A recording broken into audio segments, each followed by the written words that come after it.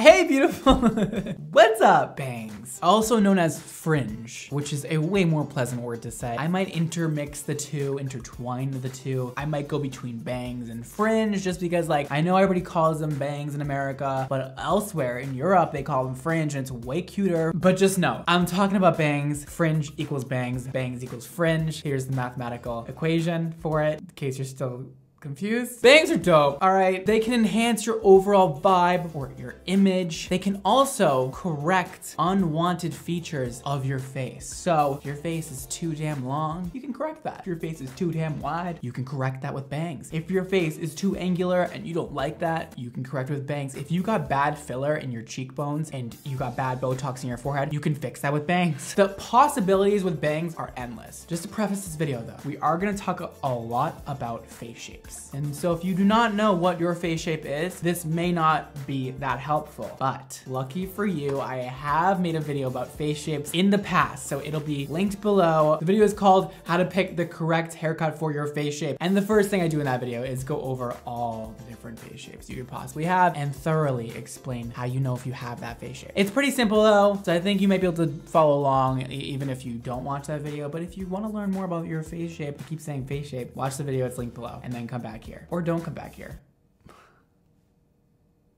Just leave me alone, I guess, you know? So today, we're gonna go over the 3 different factors I laid out for you to figure out which bangs will suit your face and what bangs will suit your lifestyle, your attitude, and so on. We'll go over all of those details. And then after you obtain all that beautiful information about bangs, we're gonna move on to a little demonstration and you'll see what that is later. That was a long enough intro, I think. Why don't we just do it? Let's get started.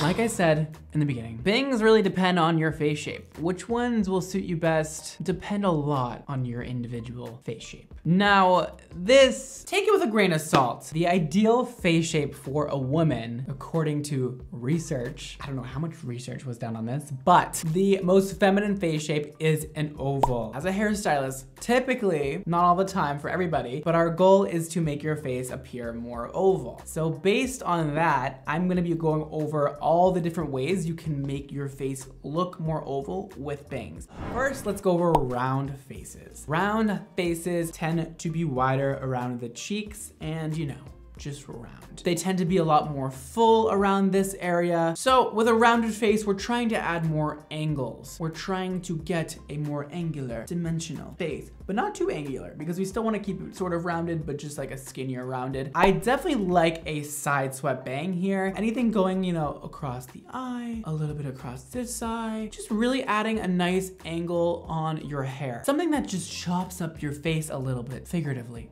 Not really, I don't need you to chop your face off. Keep your face on, but chop into it with your hair. It'll add nice bone structure. You can carve out those cheekbones, make you look really sucked in with some angular kind of fringe moment going on the side. I would just keep it a little bit above the eyebrow because we don't want to get rid of your length. We want to keep your length there. We want to get rid of some width. We're just trying to keep those angular pieces on the side, really sucking in those cheekbones to make you look more angular and more like an oval. And then, you know, you can do a shorter bang. You can do a baby bang. You can do a medium bang. Just keep it above the eyebrows. I wouldn't recommend doing it below the eyebrows or else you're gonna really get a short face because you do have a round face. It already is pretty short generally. So just don't cut the length too short and add some nice edgy layering on the side. Round girls, that's for you. Square faces is pretty much the same thing, right? If you get a really strong jaw, this is gonna be more of a situation you're gonna work on with the length of your hair. So cutting into the layers on the side is definitely gonna help soften up that jaw. Also with a square face, you do have a lot of width to it. So adding a bang that's not too long, not too short is gonna be great. It's perfect. And then again, get rid of a little bit of the width on the side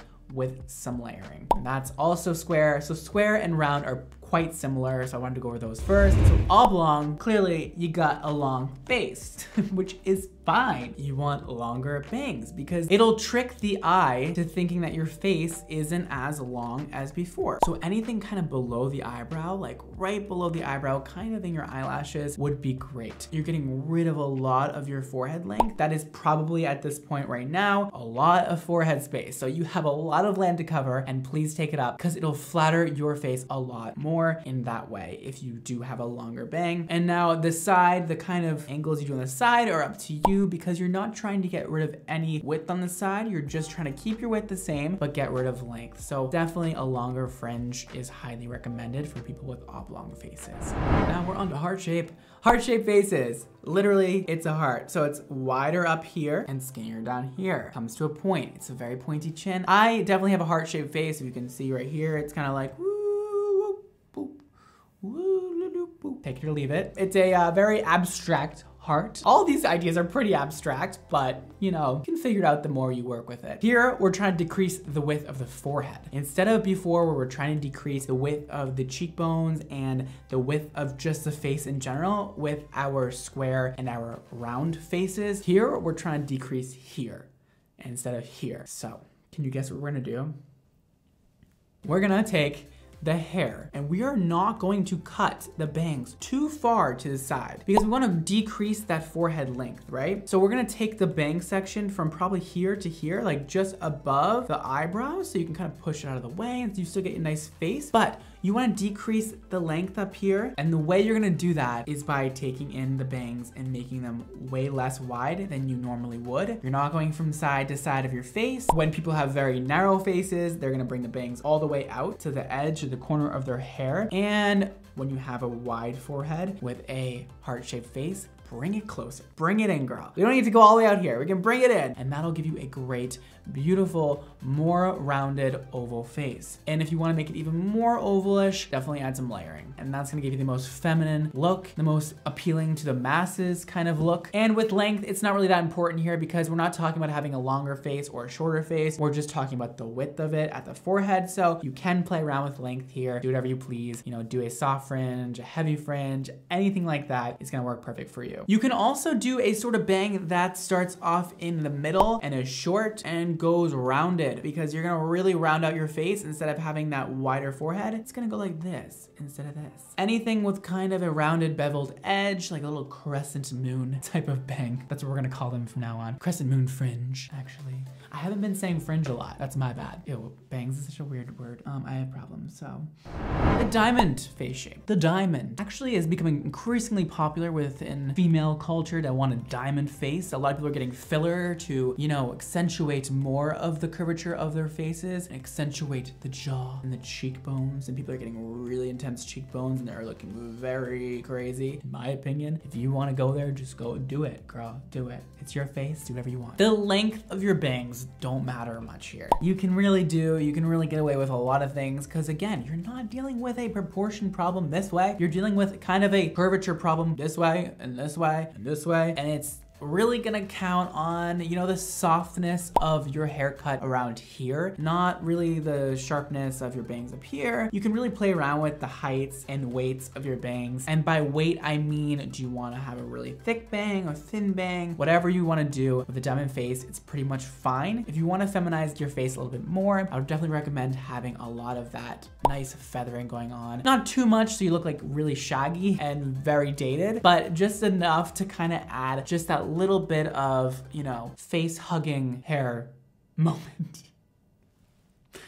Whatever that means. You can also do that with, you know, styling your hair. So if you curl your hair, you can do some curls going forward around your face. That'll decrease and give you a little less of a sharp jawbone and cheekbone. What I would choose personally for a diamond face, for me, for my clients, I like to do a nice point cut fringe moment where it's not too blunt, but just blunt enough with a little bit of a frazzled edge on it to make it look a little bit more of a 2019, 2020 type of haircut. Oh, it's gonna be 2020 soon, that's kind of weird. Very current kind of bangs, and I like to keep it right above the eyebrow. I feel like it's much more modern that way. Anything below the eyebrow is a tiny bit dated if it isn't done right, and I like to just keep it right above because it's just less annoying for people, and it's all about the eyebrows these days. I mean, come on, like, hello? So keep your eyebrows showing just a tad, you know? So that's what I would like, is just a point cut bang right above the eyebrow for anybody with a diamond face shape.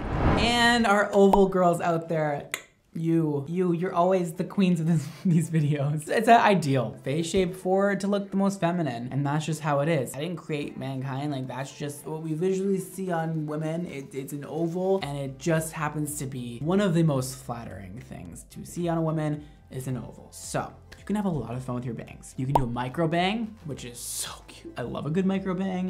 You can do a really blunt bang, which isn't like my favorite thing ever, but blunt micro bangs, cute. Blunt long bangs, not so much for me. You can do a thin bang, you can do a medium thickness bang, you can do long bangs, you can do short bangs, you can do middle bangs, you can do side bangs, anything really, because you're not trying to correct anything. But for an oval, any bang is really gonna bring attention to your eyeballs because everything is pointing right to here and you're kind of getting a lot more darkness over here, but in like a sexy way. So if you bring them down, it's gonna be like, oh, look at my eyes, look at my mascara, look at my eyeliner, look at my eyelashes.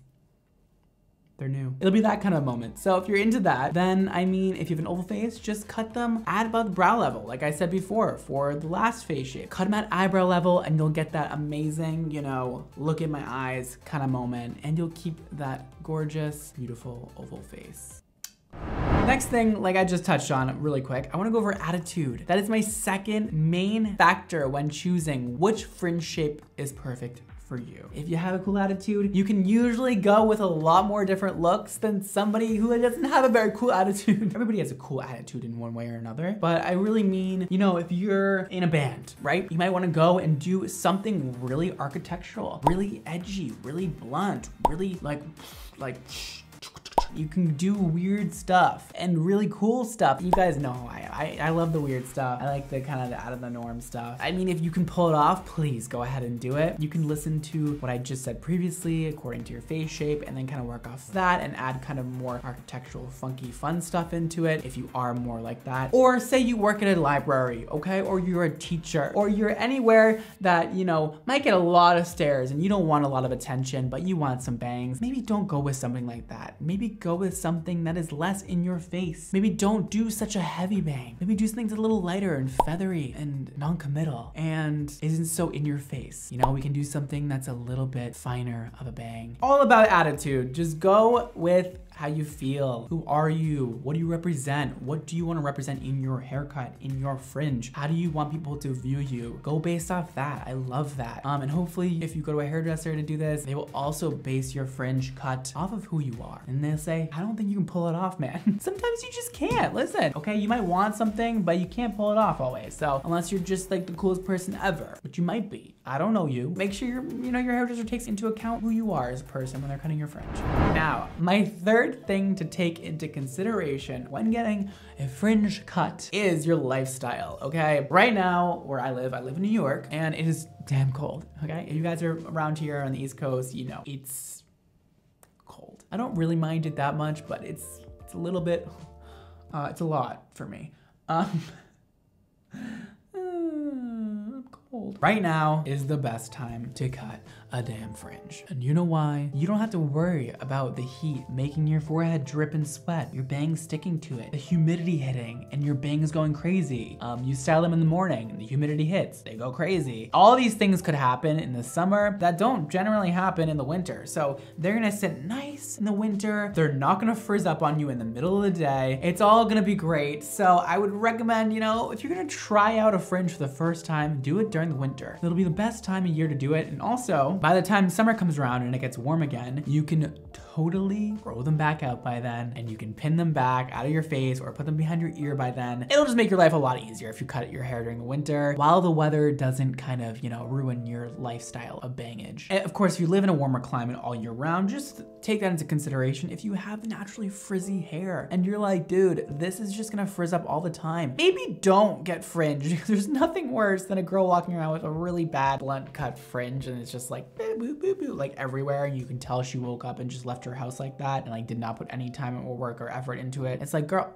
you're committing to these things. Please show the world how it's done, okay? Let the bang society know you do not come here to play. You are here to stay. Also use the proper humidity defense products. If you are in the humid weather, you do want to get bangs and you blow them out or you straighten them every day, please use Glitterati. I'm serious, you guys. It has been tested by a lot of people who live in warm climates. They have told me all about how their hair stays so well, and that is how it's formulated. Glitterati is formulated with a lot of anti-humidity properties, and it smooths your hair out and adds a lot of hold. That is really gonna help your bangs stay. I love putting glitterati in bangs when I style them because I know they're gonna last. They're gonna last in that same position I initially blow dry them and style them in, and it's gonna last through any kind of weather except for rain. Your hair will still get wet. We haven't figured out a product that will not make your hair get wet yet. We will work on it, I swear. An umbrella for your hair, spray on umbrellas. We will work on that over here. I don't know how long it's gonna take to work on, okay? I don't think that's gonna come out for a while, so don't count on me for that. How much time do you really want to spend doing your hair in the morning? Some people, they like to get beautified. They love it. They love to do their makeup. They love to get cute. I happen to be kind of one of those people, but like kind of in between. I don't always like to do it, but when I do it, I like to really do it. I mean, it's gonna take a lot more time to do your hair because you have now these bangs there. You're gonna take a lot more time to style them. You have to blow dry them or straighten them. Or if you're lucky enough to already have straight, perfect hair, maybe you just air dry them. Maybe it doesn't take you more time. These are all factors to take into consideration. If you work out a lot and you want to get fringe, another thing to think about. Yeah, of course, you can wear a headband, put them back, you know? Keep them out of your face while you sweat, let them back down, brush them back down. You can find different ways to clip them back if you still want them and you do work out a lot. Just saying,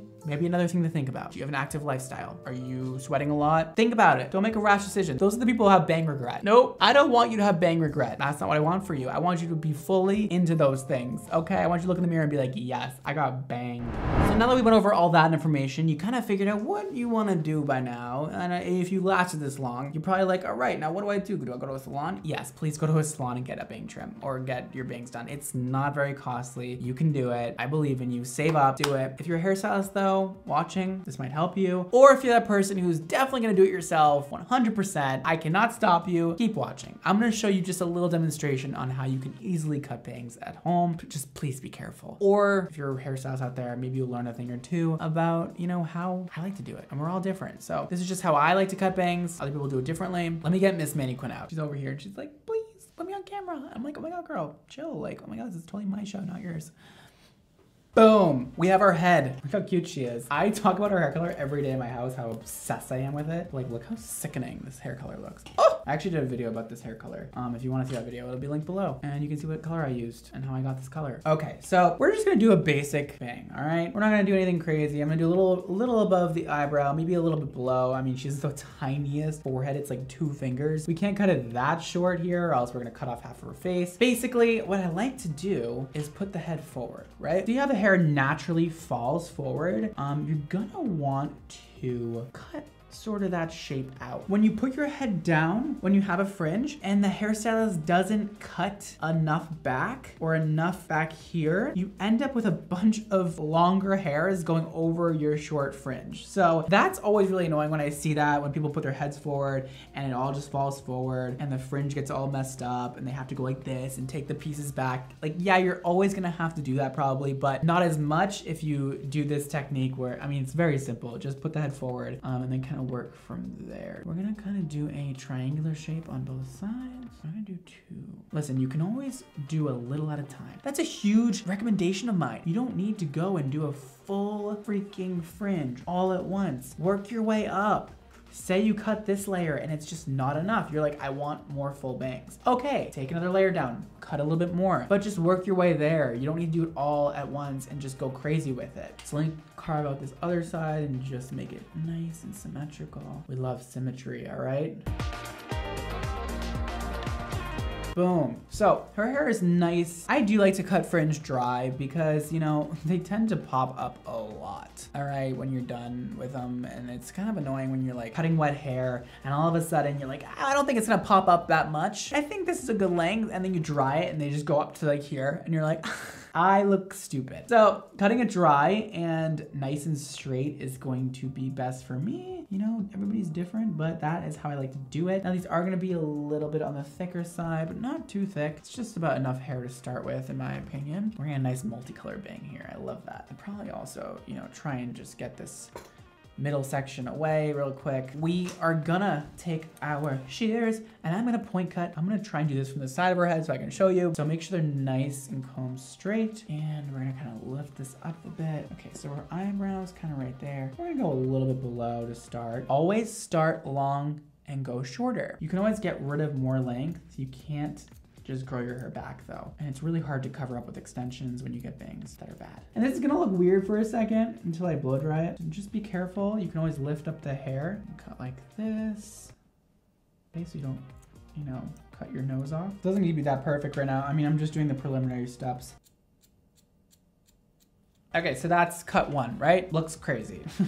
I would go ahead and style it how they're gonna lay when they are nicely styled, and then we'll go in and really finish this off and really get it cut up here and really kind of thin it out a little bit and get it going with her particular face shape and get it looking nice. Because look, right now it looks a little crazy, huh? All right, so I have my water here. We're just gonna wet this down, get rid of that part. We're gonna take Electric Rain, my moisture cream, and we're just gonna add a little dot of it. That's maybe a little bit too much. Nice moisturized bangs, never hurt anybody. This will really add a lot of moisture to her hair. Her hair is a tad bit dry, but nothing bad, but it'll also add a lot of shine and just make it a lot easier for me to blow dry her hair. You'll see, her bangs will be like so shiny from this product.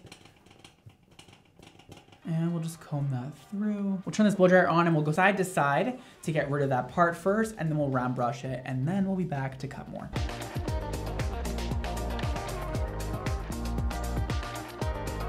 Now we have a little bit of a bevel, and it's not too like mommy-ish. Like if you put more of a bevel than this, it's gonna be very like, girl, where'd you come from? 80s or something. So we're gonna take it up very high here. I'm laying it on my comb again. You can also just cut directly on the face, but with a client, I wouldn't recommend it. So let me try and show you here. Bounce it down. We're just gonna start right at the end. We're gonna bring it up and we're gonna check that length. That looks cute. We're starting to get there. Okay, okay, maybe a little bit shorter. And I'm point cutting here. Okay, that is probably a good length for her. I'm happy with that length. Like it's right on her eyelashes. She just has a very short forehead. I don't know, I just feel like it's gonna look a little weird on her if we bring it up too high. All right, let me cut the other side.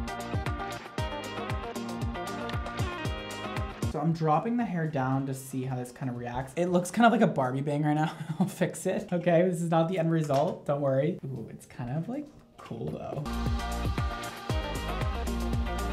We're just gonna go in and thin out the fringe. So if you're gonna do this to yourself, please be careful. You can do a lot of damage. I'm just going in and I'm just making slices because I think her hair is way too thick up here. It is sitting very weird and she needs some of that weight taken out. So we're going in and just slicing it up. Now we're not slicing too close to the root or else she's gonna get a lot of little hair sticking up. I mean, she's gonna get it anyways just because her hair does just stick up naturally like that. She's a mannequin. She's not a human being, if you didn't notice already. So she's gonna get a little bit of weirdness going on up there. This is looking already a lot better. I think she needs more of her face showing too. Oh. You know, I like just sit here and I like to just work on the bangs. Just go for it. Just, you know, don't cut too much off, but just keep going until it looks right to you. But don't overdo it. My dad always said, hairdressers always overdo everything, but I try not to. And so I'm just showing you guys right now, you know, all the things you can do with scissors. You can also use, for sure, razor. A razor is awesome for bangs because you're not gonna get a super blunt edge. Also, you can use thinning shears. You can definitely use clippers. It's pretty easy to do. I mean, if you don't slip up at all, be careful. Have a professional do it. But yeah, it's pretty cool to cut hair with clippers because it's very fast and efficient. Now, I could keep working on this literally all day, but you guys get the gist here. You just gotta keep working until it's perfect for her. Just gonna work a little bit more. I need to open her face up. It's a little too dark in here. Where are you? And boom, she's not a human being, but she looks cute. She's got a cute little fringe with her cute little blowout. This is really just more to show technique and how you can cut. Take it with a grain of salt. Her bangs don't lay very flat, but she is still quite adorable. I like the pieciness I added in there at the end too. You can really exaggerate the hair when you cut out a lot of pieces. So she's adorable. Let me just, sex her up a little bit. Ooh, kind of a serious bang. Also, I like the hair color with it. It's very like, oh, who am I? Dark or light? Take your choice. Cute. Thank you for that. I hope you like your bangs. I think you are living your best life. Okay, see you later. Get out of my set.